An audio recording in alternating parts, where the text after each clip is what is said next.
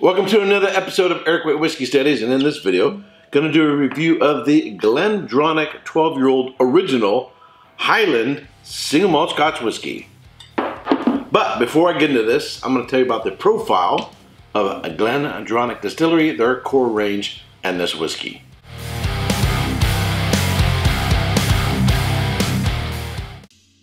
GlenDronach Distillery is located near Forg by Huntly, Aberdeenshire, in the Scottish Highlands. The name GlenDronach means Valley of the Brambles or Valley of the Blackberries.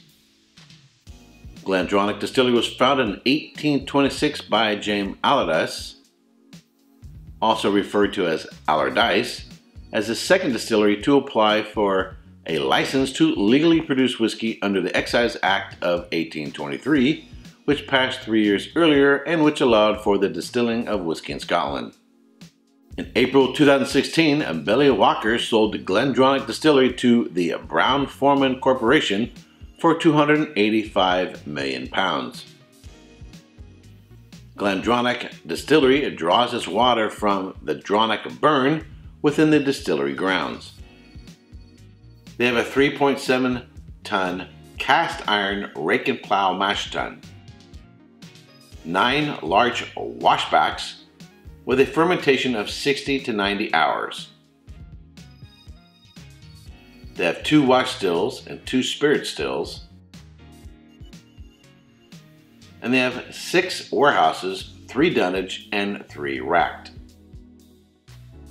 The GlenDronach core range. The GlenDronach, the Highland 8-year-old Highland single malt Scotch whiskey. Aged 8 years at ex-bourbon and ex-sherry cask. It's non-chill filtered, has natural color, it's bottled at 46% alcohol by volume. The GlenDronach 12-year-old Highland single malt Scotch whiskey. Aged for 12 years in Pedro Jimenez and Allardice sherry casks, it's bottled at 43% alcohol by volume. The GlenDronach Revival 15-year-old Highland single malt Scotch whiskey. Aged 15 years in Pedro Jimenez and Allardice sherry cask, it's non-chill filtered, has natural color, is bottled at 46% alcohol by volume. The GlenDronach Allardice 18-year-old Highland single malt Scotch whiskey. Aged for 18 years in a 100% Allardice sherry cask, it's non-chill filtered, has natural color, it's bottled at 46% alcohol by volume. The GlenDronach Parliament 21-year-old Highland single malt Scotch whiskey. Aged for 21 years in Pedro Jimenez and Allardice sherry cask, it's non-chill filtered, has natural color, it's bottled at 48% alcohol by volume.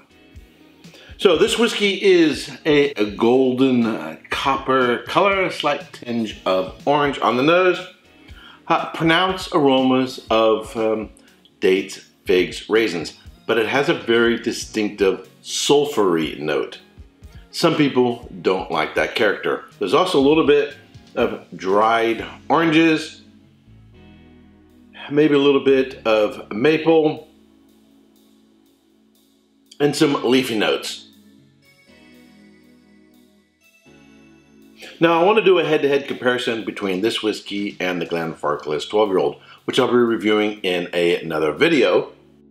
I've heard another whiskey tuber say that Glenfarclas has a better management of their cask, so you don't get these sulfury notes. However, Glenfarclas doesn't have the intensity of the dried black fruit notes, and it leans a little bit more into the dried orange character than does GlenDronach. So I think GlenDronach tends to have a more intensity of those dried black fruit notes, whereas Glenfarclas seems to be using perhaps older casks or more second fill cask rather than first fill cask, or they might be not using seasoned casks.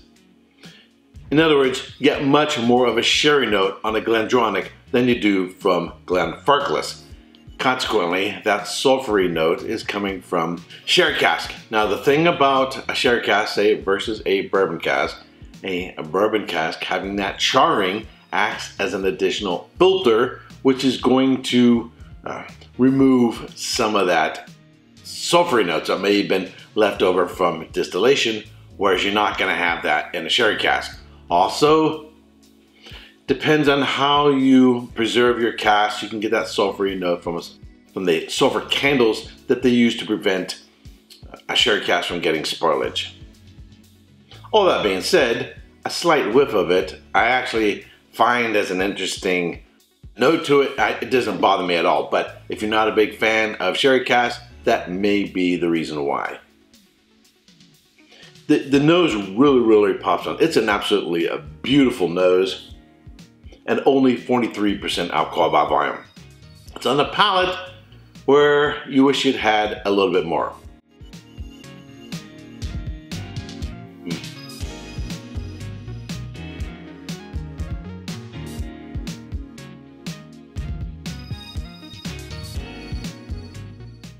It has an intensity of flavor. Dried black fruit notes, that orange citrus note, citrus peel, dried oranges, honey, lemon, a little bit of caramel. There is sort of a dry, leafy note. It has a long finish. It has good transitions. The only thing is, it feels slightly thin on the mid palate. Other than that, it's a beautiful whiskey.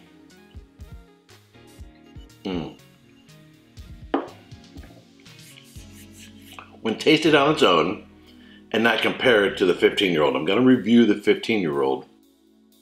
And the 15-year-old, as you'll see in that video, very similar but more pedal to the metal and in more intense and concentration of flavor, and it doesn't thin out in the mid palate. So I think this is an absolutely fantastic whiskey. It's in the mid palate that it drops a little bit. I think that's its main weakness. It would need a little bit more ABV to fix that, or obviously a little bit more age. Other than that, I think it's a great whiskey. In my neighborhood, it's selling for around 50 bucks. As we know, the price of whiskeys, Scotch whiskeys, particularly single malts, has gone up and up and up. So we're sort of changing our standard or our barometer of how we determine whether something is a fair price or not. Now, given the market now, in comparison to what it was, the prices were 3-4 years ago, everything, the way it's priced now, is absolutely insane. So your choice is stop drinking whiskey, stop buying bottles of whiskey, or just go, well, I guess that's just the way it is now, and these are the prices we're going to pay, because I don't see anything going back to the way they were before. Part of that is due to inflation. Our dollar has been devalued. When you print more of it, you have less. It becomes less valuable. Part of it is the way in which our economy is being managed, but that's a whole another conversation. Well, when I give this then as a score, I'm going to go solid 89 points. A solid 89 points. What would I want to get over 90? Something in the mid palate, a little more oomph in the mid palate. Other than that, it's very delicious whiskey. Doesn't need any water, doesn't benefit from water. And at 43%, you don't need to go any lower than that. All right, until next time, cheers. Hey, don't forget to subscribe and check out these other whiskey videos.